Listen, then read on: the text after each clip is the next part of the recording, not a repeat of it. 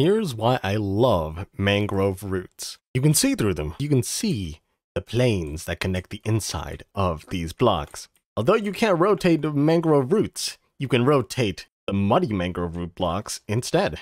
And here's how you make the muddy mangrove roots. They can be used in a furnace as fuel, in which 2 mangrove roots smelt about 3 items. In buildings, it can be used to make see-through walls that can complement your building style however you want it to. But the most important thing is that mangrove roots can be waterlogged, giving rise to a floating water block, which can also be a simple cobblestone generator. But make sure not to waterlog it with something in it.